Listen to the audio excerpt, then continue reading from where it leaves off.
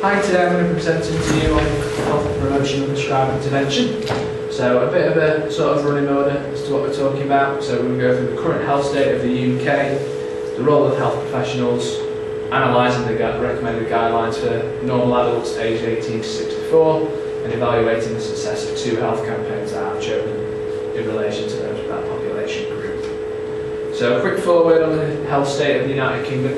The World Health Organisation, obviously it's a well-known fact that there is an obesity epidemic at the minute. World Health Organisation figures it's more than doubled since 1980. The actual amount of obese individuals, not overweight, that's obesity itself, and that's defined as anyone with a BMI of more than 30.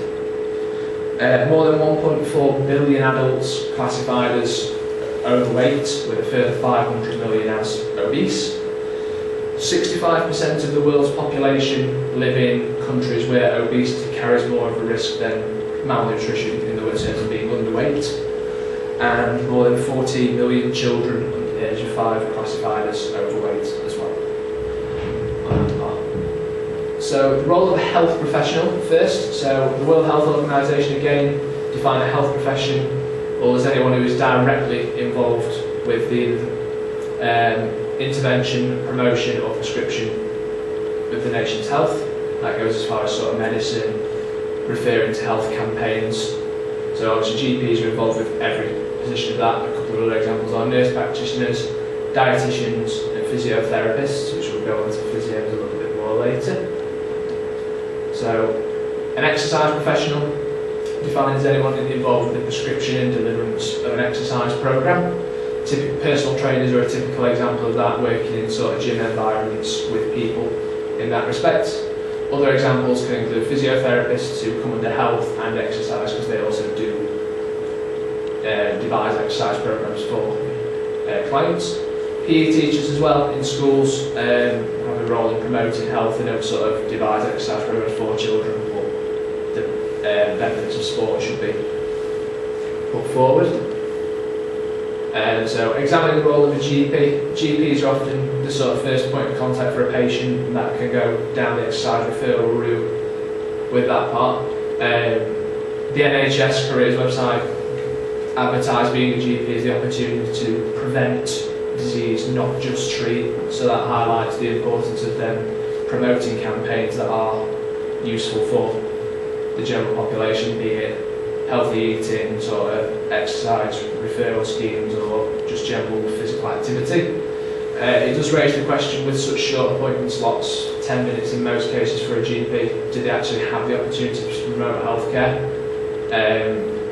With sort of chronic diseases now, diabetes, or prevalence of osteoporosis from obesity, they rarely get one of the opportunities to actually promote general well-being advice. It tends to be a treat and the patient gets sort of pushed out the door with that part. GPs do cite one of the major barriers to physical activity promotion is the time frame they've actually got. So on to exercise professional at this point. So we have the levels of gym instructor, so level 2, level 3, level 4. That's images from reps itself. So level 2 instructor is the base level instructor, typically working within a gym's environment, exercise to music, aqua, physical activity for children.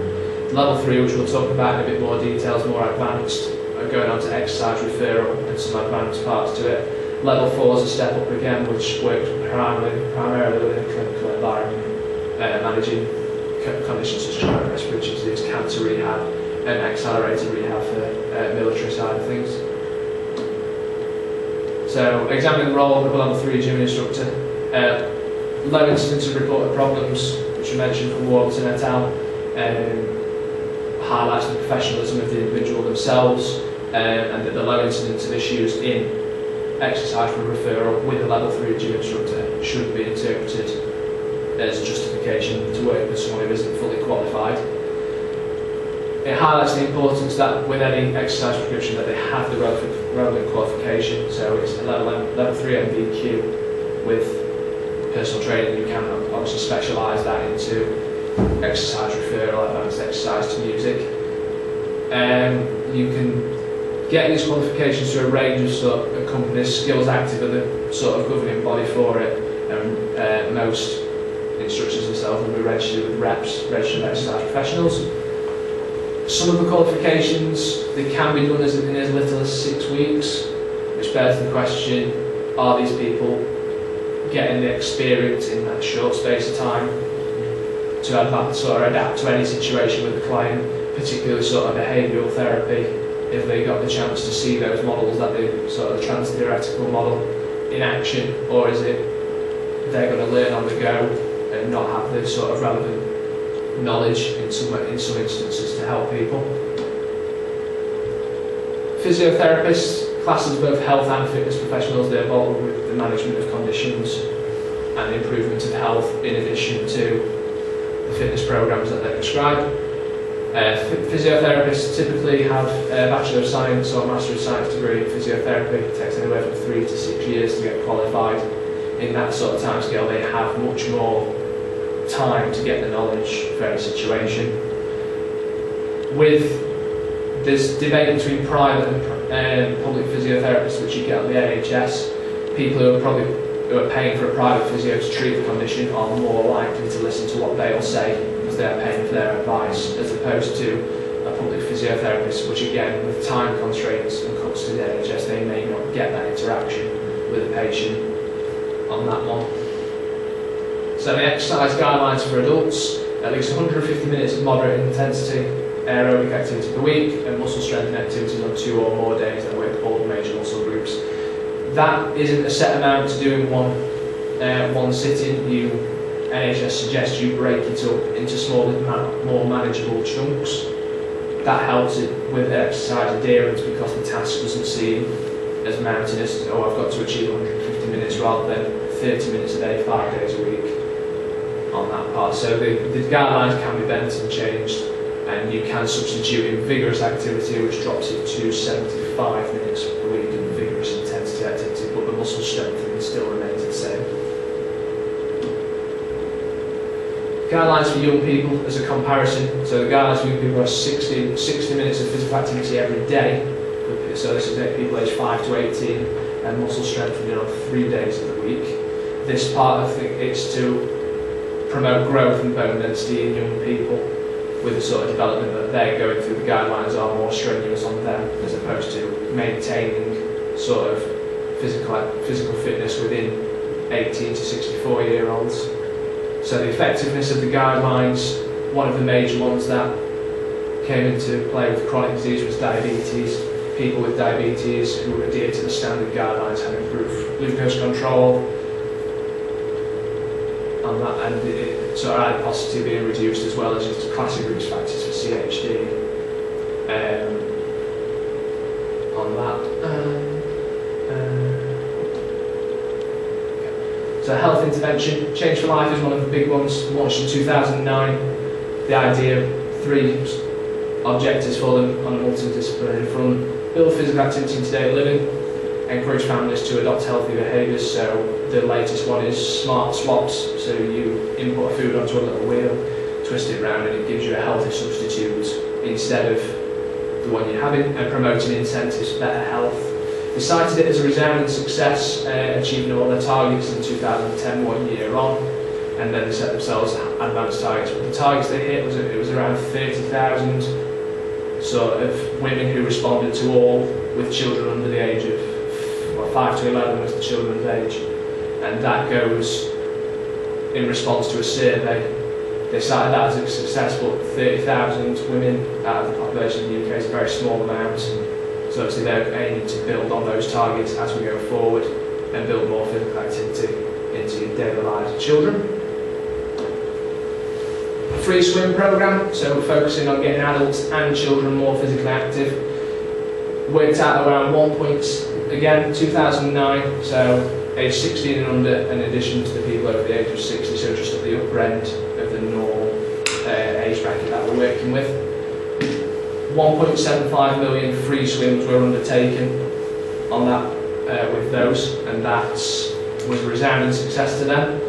It later went on into the 2nd year of the campaign, and that was in line with free swimming lessons as well, and not just a free swim in a pool. Again, the uptake was hugely successful in sort of children who were under the age of 16, and again, people over the age of 60.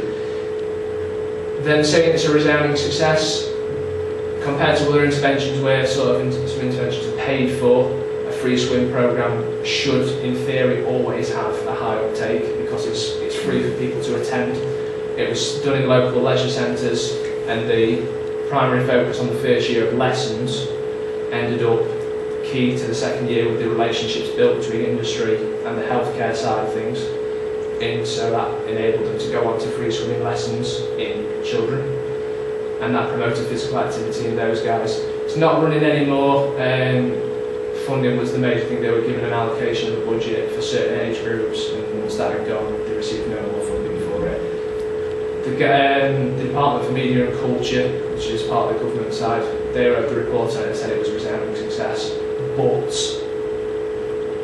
they criticised the fact that funding had been cut, and in relation to the obesity side of things, interventions like this, they said were key in what they were doing, and to have the funding cut and nothing similar around to this. So Swim for Life was the other one with Change for Life, which under 16s only. It didn't focus on the over 60 side of things, and there's very little to those guys in relation to that.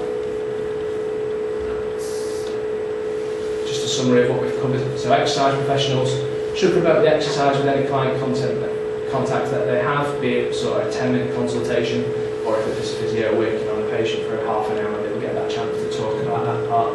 Ensure the clients are exercising in a safe manner and using the programs that we've prescribed to them, and that be about a gym environment or a physio checking up on someone after post-consultation.